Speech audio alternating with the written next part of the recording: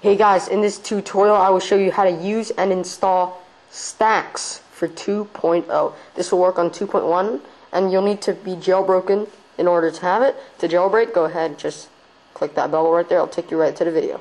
So now, basically Stacks is a faster way to get to your most used apps if they're on the last page, so you don't have to scroll through 5 pages of apps just to get to one app. So, after you install it, you'll see something like that. It's on Cydia. Just go ahead and go into all packages and look up Stacks.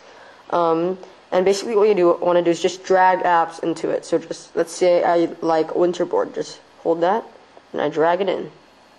And as you can see, the app goes back onto the springboard, but it makes a copy of it on the Stacks. So, now let's drag in Cydia.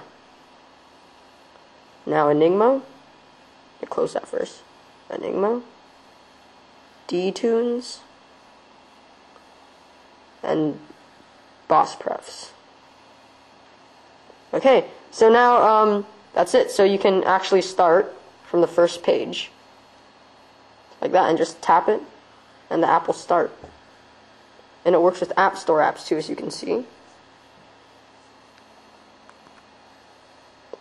Now, what happens when you get over 5 apps? Because there's not any room up here, right? So basically, I'm going to show you how that works right now.